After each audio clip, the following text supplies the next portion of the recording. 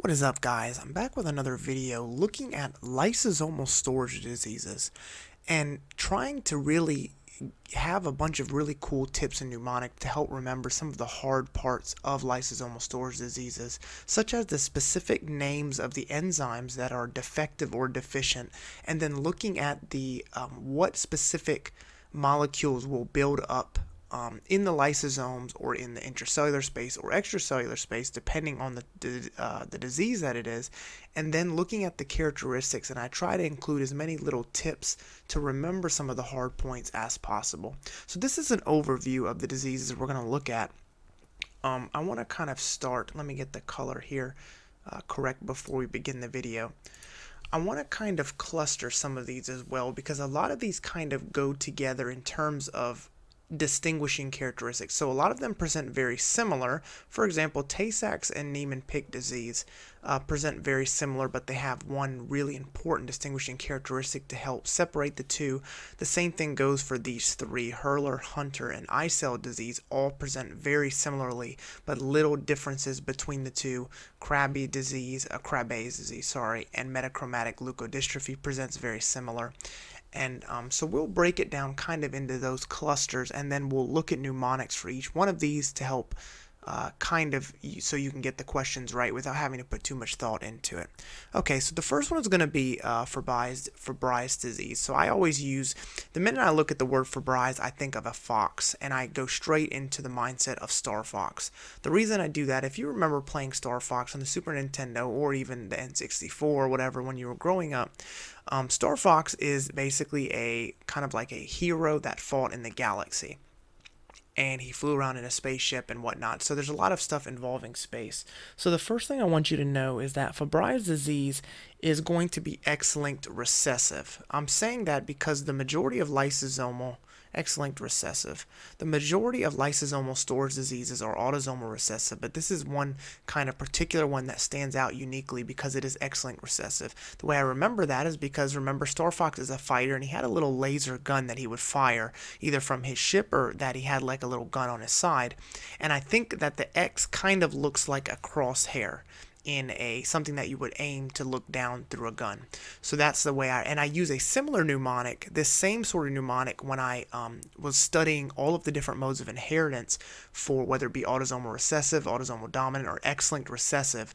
Dirty USMLE, which is another fantastic YouTube channel on YouTube, they have songs that the guy had come up with basically to help remember these different diseases, and one of the ways that I added to the X-linked recessive was to think of a crosshair to help me kind of remember the beginning of the song talking about a hunter using one of the first words. So anyway, so this is X-linked recessive, which is unique to all the other ones. Then you need to know the actual defective, the thing that's defective in Fabrys disease, and it is called alpha galactosidase. So this is a defective alpha galactosidase. Galactosidase. Sorry if I didn't spell that right. This is going to be a deficiency with this particular enzyme, galactosidase A, and you're then, because of this, you're going to have a buildup of ceramide trihexoside. Now, why I said to remember Star Fox is because this galactosidase sounds like galaxy. Sounds like galaxy, and that helps me then remember when I see Fabrys, I think of Fox, so specifically Star Fox, and then I can remember, okay, we're talking about alpha galactosidase or the alpha galaxy. It just sounds like something that would be in space. Okay, and then you're going to have a buildup of ceramide trihexoside when you can't, basically, you don't have this enzyme to break down for that substrate. Okay, and the next thing I think of is, again, just like we used that word Fabrys to remember Star Fox, you can use the word Fabrys, in fact that starts with an F, to remember fever. And I use this now to get all the symptoms of this disease. So I'm not going to list all the symptoms, I'm going to list the symptoms that will get you the question right, because these are distinguishing characteristics. So the first one I look at is the fact that the patient, so you need to think of somebody who is in space, basically. You remember that space is way colder than it would be on Earth. It's very cold in space. So then that would tell you that you wouldn't be sweating much if you were in space. Say you were in a big spacesuit, you're not going to be sweating because it's so cold. So you're going to have decreased sweating in this disease. This is a very distinguishing characteristic among of this one among all the other ones. Not only are you going to have that, but you're going to have something called angiokeratomas, which is shown over here in this picture. These are basically just little dilated blood capillaries, but they're also hyperkeratinized, so that's where they gets the name keratoma. So they're like little dilated blood capillaries that show up kind of red, but they're darker. They're more of like a brownish color, and that's that keratinization that is being presented in this disease. And then the last really important characteristic is peripheral neuropathy, or you could even say nerve pain. I mean, kind of can present different ways. Peripheral neuropathy, and this is going to be specifically peripheral, so this is kind of be the distal extremities of the upper and lower extremities. So all of these three things are going to be defining characteristics for Fabrys disease. I don't have a really clever way to remember angiokeratomas, but I told you the way to remember sweating is because we're thinking about Star Fox, so he's in space, it's really cold. And then the peripheral neuropathy, if you can remember F for fever, right, F for fever, then you should kind of be able to link that when you have a fever, you begin to shut down a lot of your neural processes. Remember that in, for example, if you look at neuroleptic malignant syndrome, serotonin syndrome, and then malignant hyperthermia, in malignant hyperthermia specifically,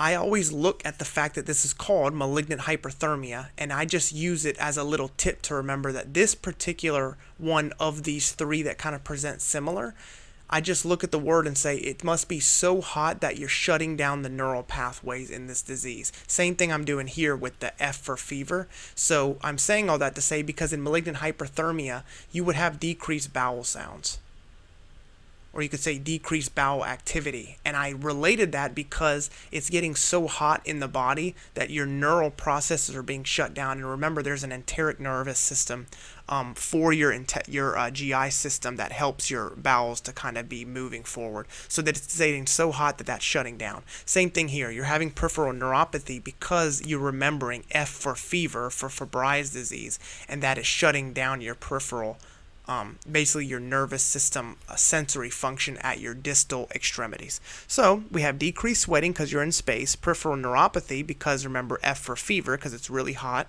so it's shutting down your nervous system, and then the last one you're going to have to kind of remember on your own, angiokeratoma. All right, let's move on to the next one. Gauchers disease. When I say Gauchers disease, I just pronounce it as Oucher's disease. The reason is because the defining, first of all, let's go, before we get into the symptoms, let's look at Gauchers disease and how we're going to use this to kind of get what the enzyme that's deficient and everything else like that. So first of all, the enzyme deficient here is glucocerebrosidase. Okay, so there's a deficiency in glucocerebrosidase, and then it's really simple. Well, what's going to be the buildup? Glucocerebroside, exactly like it's pronounced. Glucocerebroside. So that takes care of what's deficient in this disorder. And you may remember that this disorder had a characteristic on histology, tissue paper macrophages.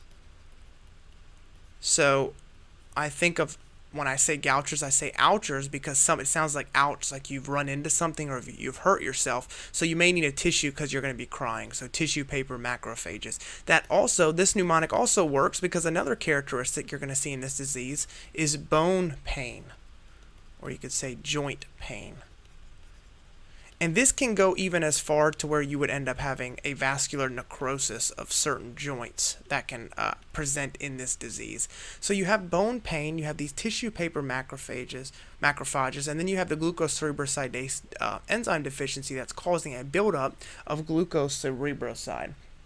You also have hepatosplenomegaly, but that is in so many of these that I usually don't use that as a defining characteristic because you wouldn't be able to recognize this disease because it has hepatosplenomegaly.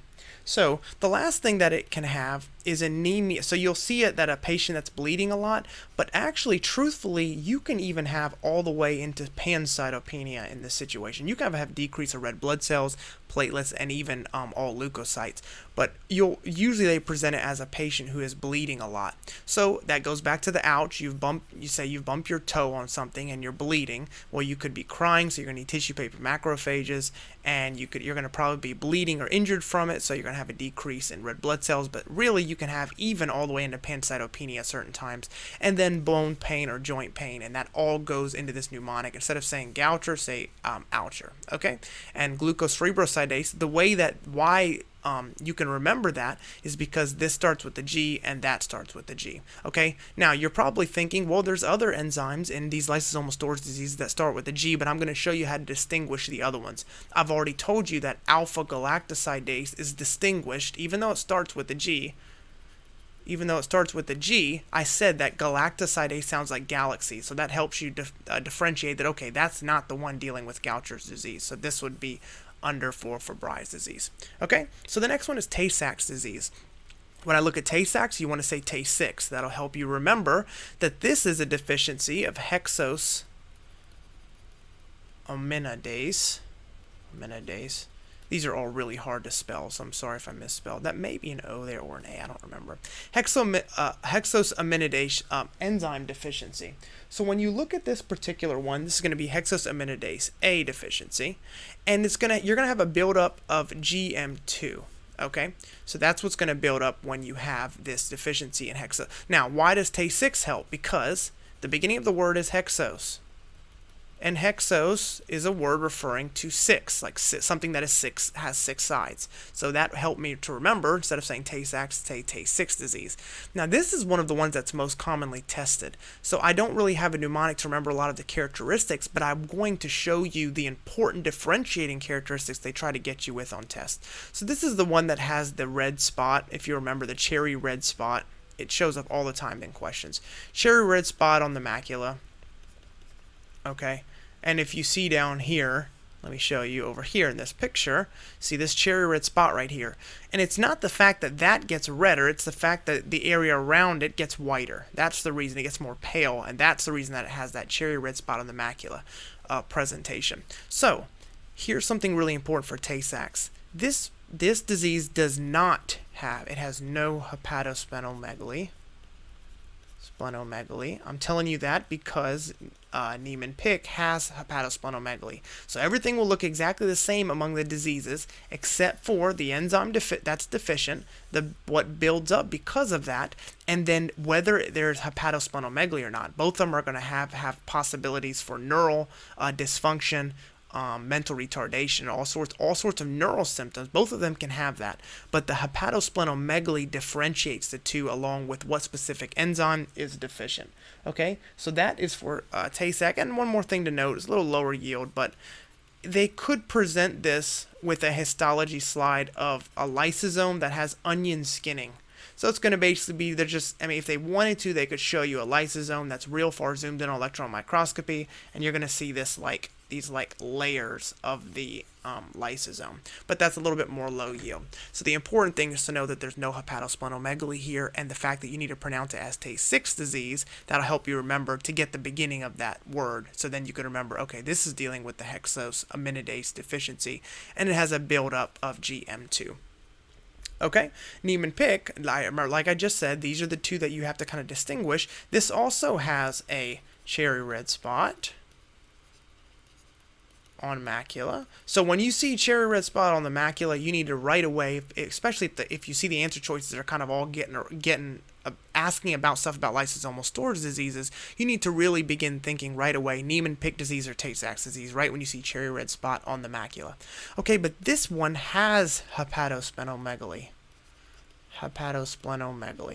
So the trick for this one that I use to get some of the symptoms, not only just that, but some of the other symptoms, is to say, so when you look at Niemann-Pick disease, I think of Niemann-Spit disease. Niemann-Spit disease.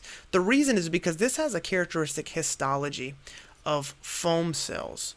So these are you could say lipid-filled or lipid-laden, lipid-filled macrophages.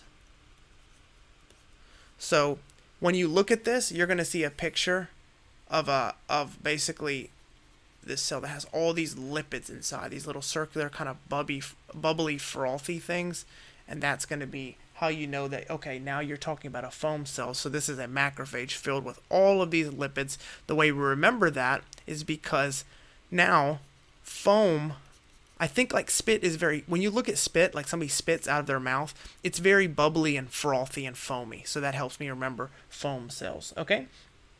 So we talked about, I told you some of the defining characteristics though, but the most important thing you need to know is hepatosplenomegaly is present. Of course there's going to be neural symptoms. There could be a possibility of mental retardation or all sorts, anything neuromuscular that you can think of can present, just like in Tay-Sachs, but hepatosplenomegaly is present here. And remember, foam cells are present in this situation where they're not present in Tay-Sachs. In Tay-Sachs you had that onion skinning of the lysosomes, alright? But both of them have the cherry red spot on the macula. So the next one is Krabbe's disease. I think of Mr. Krabs from SpongeBob, and I'm going to show you.